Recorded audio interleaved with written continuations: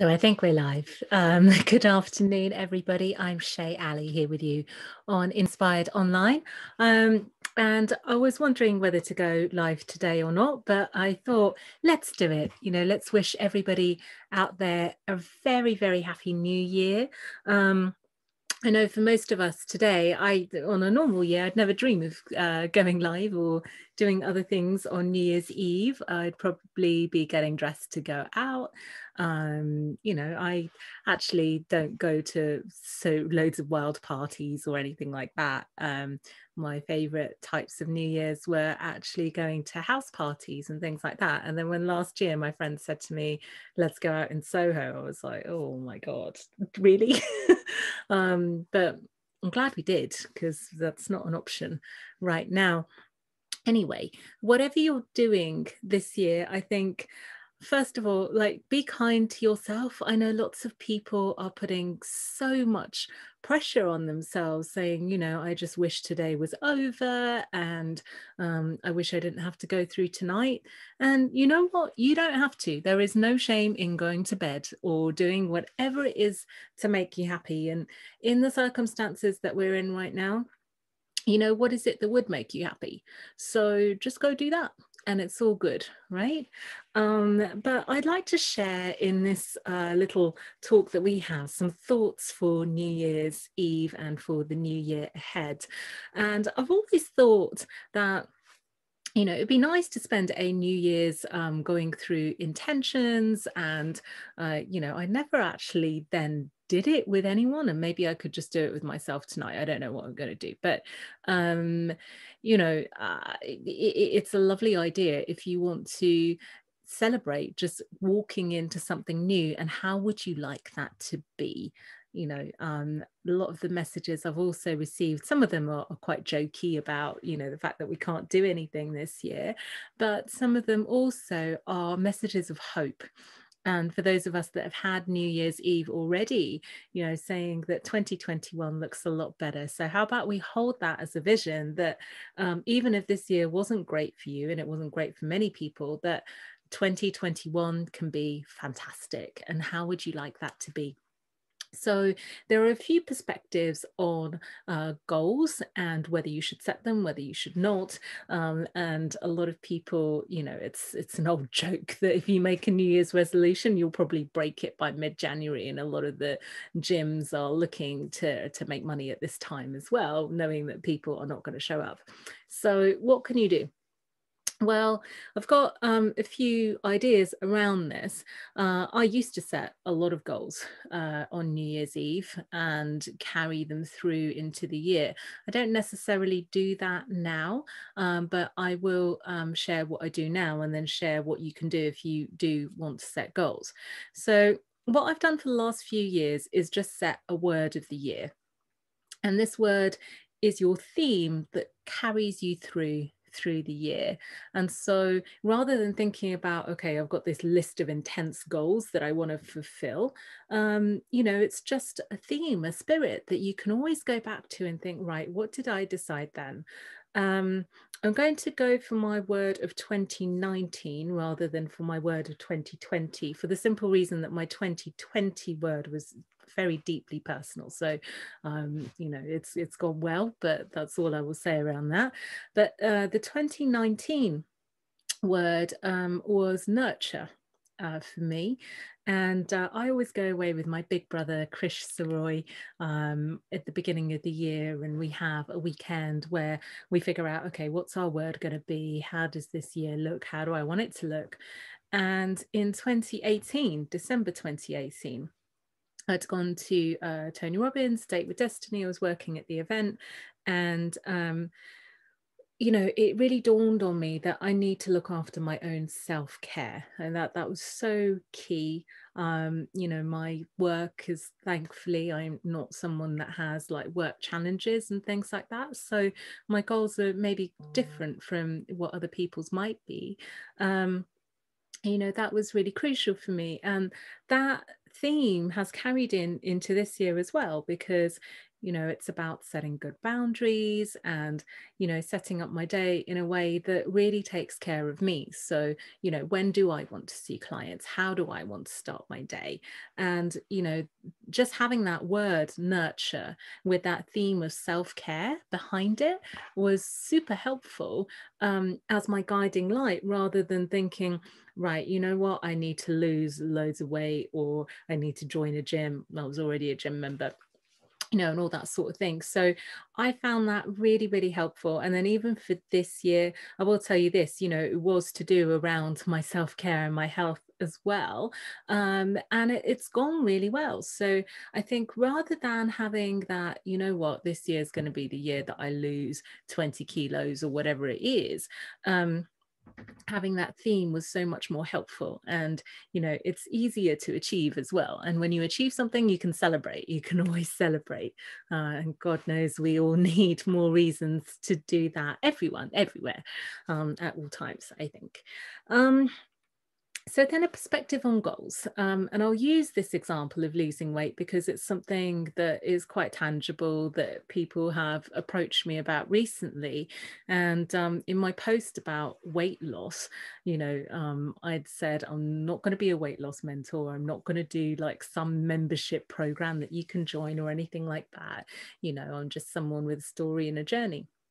But I have had people reach out to me going, do you know what, how did you do it? Because I'd really like to do that for myself. And I, you know, think, okay, well, let's use that as an example. But whatever your goal is in life, whether it's around weight or whether it's around business or love or whatever it is, you know, I think this is a really helpful little thing.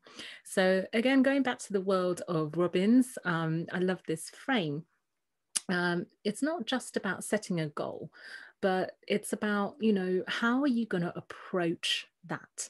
And he's got this very simple strategy, or simple technique, which is 3 steps. You need to take care of your state, your story, and your strategy. So strategy is all over the place. So going into how to lose weight, or, you know, how to run an online business or anything like that, you know, quite frankly, you could go on Google, you could go on Facebook, and there's lots of people out there that'll give you all the strategy in the world. And often, even if we know that stuff, why is it that we don't follow through? You know, using the weight loss as an example, yeah, you know, everyone knows how to lose weight. I can eat less, I can work out more, you know, I can change my diet, I can get the right help. It's not about that. So, you know, what are these other pieces? So let's look first at state. So your state is about, I think, your emotional state. Are you ready to do this? Are you ready to, you know, step into this new being? It could be that, you know, I want to increase my business. I want to be self-employed, whatever it is. If you're not in the right state, then you're not going to do it. You know, and it is a year where we want to be kind to ourselves. I think that's a thing about 2020. So if you don't do it, you don't want to like beat yourself up or anything like that, but you've got to get yourself into this resourceful state of mind. And I can't emphasize just how important that is. And so for me and the weight loss, if you can believe this, I didn't necessarily at the beginning of the year, well, I didn't do it. I didn't set it as a goal going, I've actually lost 28 kilograms from my heaviest point to now. So it's quite a lot, it's about 60 pounds or so in American terms. But, you know, I didn't necessarily set that out as a goal. What I did, the state was, I want to take care of my body. I want to do things that I enjoy. And, you know, what I enjoyed was body pump. So I did that. And, you know, I didn't do it feeling super attached to whether this is going to make my weight drop or anything. It was just like, this is boosting my endorphins and I really need this year. And that's it, you know. So I think that's another key point as well. When you're in state, it's about not being attached as well. I find that, you know, one of the reasons why my work has gone well, why the weight has gone down, is, you know, I don't have super attachment to those outcomes. I mean, they're great to have and I want them, but, I'm not like desperate going, oh God, my life is going to be over if I don't have it. So, I think it's a fine line to walk, but it's an important one. And when you can be in that place of non-attachment, things become a lot easier. And it's so hard to say, especially when, around people's work and stuff, and they want to make themselves fly. And I can't really explain, or probably not the best person to explain how you can walk that line of non-attachment. But all I can say is if you do, then the results just come like that. And it's awesome, right? And then the next piece, the story. So let's talk about what your story is. And to me, that's synonymous with, your identity and who are you in this world, and who are you being? Who do you want to be? And what stories do you tell yourself? So for the people that have asked me, how is it that you lost the weight? Some of the work that I did, as some of you know, was around hypnotherapy. And some of the stories that I was telling myself, the hypnotherapy, by the way, it wasn't the type of hypnotherapy where they're like, well, you will not eat this thing and I'm going to hypnotize you to not like chocolate anymore and stuff like that. I just thought, do you know what, I don't like all that. But it was more around digging into those inner beliefs and what's really going on inside. And that's what we dug at. What was my story? What was it that I was holding on to, that made me look a certain way? And once we dug into that, that's when it started to shift. I remember one of them, it was all very metaphorical and stuff. So it was a hypnotic state, but somehow I had attached being slim to being beautiful to being unsafe was one of them. I just felt that I would get too much attention, and that would lead me to circumstances where I was unsafe. And subconsciously I'd made a promise to myself that I'm going to do what I can to not be beautiful. So yeah, and it didn't make any logical sense. It's not something that I was even consciously aware that I was doing that, but it was a story that I had been running inside. And then your subconscious is trying to take care of you, so you're going to make that happen. So even though people say, look, you've been beautiful every time that I've seen you and known you, no matter what your weight, no, I think my subconscious was trying to help me out to manifest that particular story. So what stories do you have that are keeping you that way? And if it is around weight, some of them might be around, I have more gravitas if I'm more overweight. I have had that. It could be if it's around a business. Have you created a subconscious ceiling for yourself that, what if I become too successful, people aren't going to accept me anymore, or my life has to significantly change, or anything like that? So it's really worth digging deep and thinking, what story are you living, and what story do you now want to live? And are you really ready for that? And, while we're not going out on New Year's Eve, maybe just have a deep dive and think about those kind of stories. And, what story is it that you want to create in 2021? Because, you can create whatever it is that you like, but you just need the right foundations to do it. And then from there, the strategies are easy. You use whatever calls to you.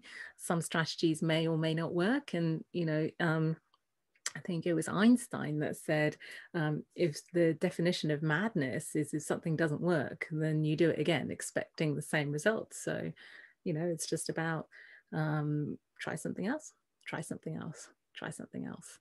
And eventually, that door will open and you'll get whatever it is your heart desires. So I hope that's been helpful. I'm wishing you all an amazing New Year's Eve and New Year.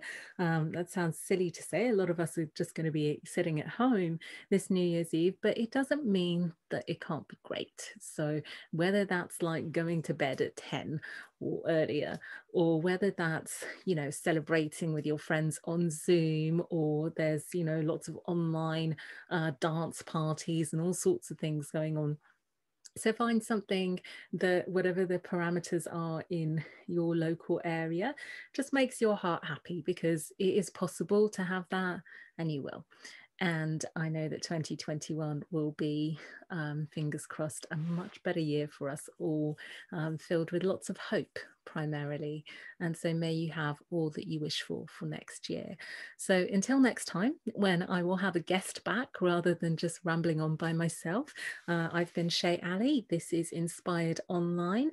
And I love that you watch this. So, you know, if you enjoyed this and would like to hear some of our other talks, please visit us on www.facebook.com/inspired stage. We also have a YouTube channel and a website and all of that where you can check us out. And fingers crossed, at some point next year, hopefully we can go back to our live events as well. But for now, sending you all lots of love, and hopefully our paths will cross again very soon. Bye bye.